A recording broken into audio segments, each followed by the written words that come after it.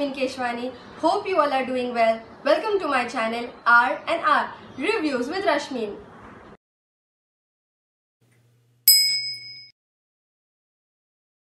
Today we are going to review Wings of Fire.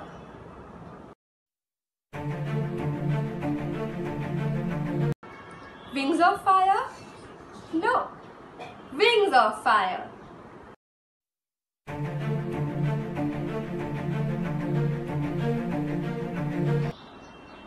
Friends, I am sharing with you what we can take from this book, Wings of Fire. First of all, this book is a story of APJ Abdul Kalam, a son of a common man with big dreams. This book is also a story about what India aspired for itself, struggled and was successful at achieving. We all have dreams, but what is it that makes some people successful and some not? Why is it that some are famous and some are not? This book has the potential to answer many such questions that we have had since childhood and may have even today.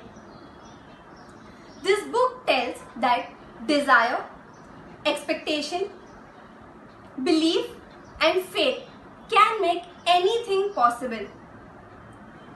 It has the potential to turn our dreams into reality, provided I have the faith that it will happen.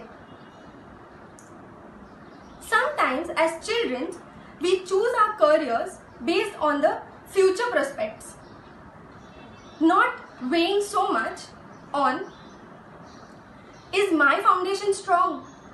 Am I passionate about it? Am I enthusiastic about it?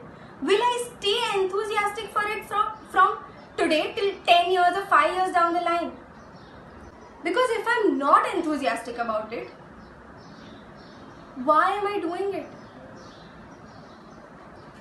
And on the contrary, if I am passionate about it, if my foundation is strong, if I'm enthusiastic about it, the opportunity does not have to come to me then. I will create opportunities. I'd like to share one thing with you here. There are two types of vision. One is fear-ridden and second is fate-driven. Imagine you are lying on your bed with a severe illness. You have a lot of desires in you. You want to go out and meet your friends. You want to do something for your people, for your community, for the society. But will you be able to do any of it if you are bedridden? No. Fear makes you bedridden. It makes you crippled and takes you away from your dreams. Will you be able to run a race if your legs are tied? Think of it. Where is the ship that sails on the sea the safest? On the seashore, right? But is the ship made to stay on the seashore? The winds are going to blow. The waves are going to be heavy. But does that mean that the ship should not sail? That is exactly what we are doing to ourselves. The problems are going to come. The times are going to be tough. But does that mean that we should confine ourselves into our comfort zone of the four walls? Sometimes in our lives, there are a lot of problems and we don't know where to go to. We don't know who to talk to. And so we just sit down and pray.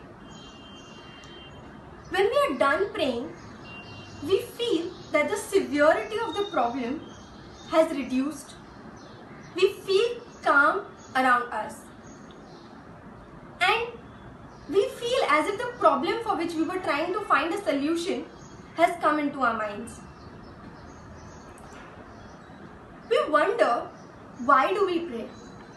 We also wonder sometimes the relation, the connection between science and faith. The book has mentioned two things that I would like to share with you. One, at any moment in the entire day that I'm praying, there are many millions of people praying with me at that particular moment. And that strengthens my spiritual bond. That makes us connected spiritually. Secondly, in our school days, in science, we've learned that every particular thing has a limited time period. Everything decays after a certain amount of time. Isn't this successful at reminding me about my time on this planet? Isn't it an alarm to me that I need to strengthen my bond with my Creator because I have to go there?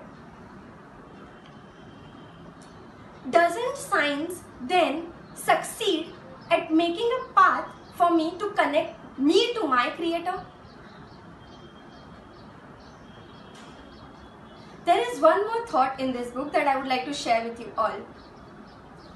During our school days, we used to always wait for the bell to ring for the recess, and we used to share our tiffins with everyone in our classroom. Did we ever do that out of an obligation or out of joy, out of excitement, out of care? I'm sure you all would say that it was out of joy, it was out of excitement and care. I wonder, why did this act of sharing, which is also called sharing is caring, then turn into an obligation, a duty as we grew older?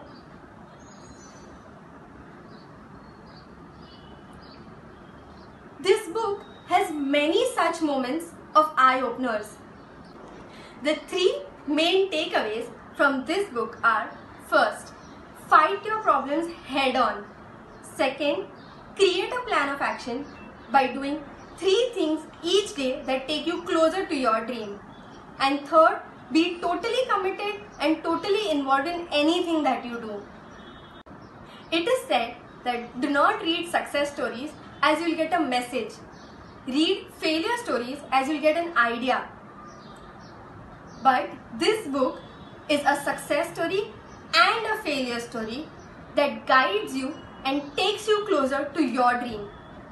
If you have read this book, do let me know what are your takeaways from the book and share your thoughts on this video in the comment section below. Thank you.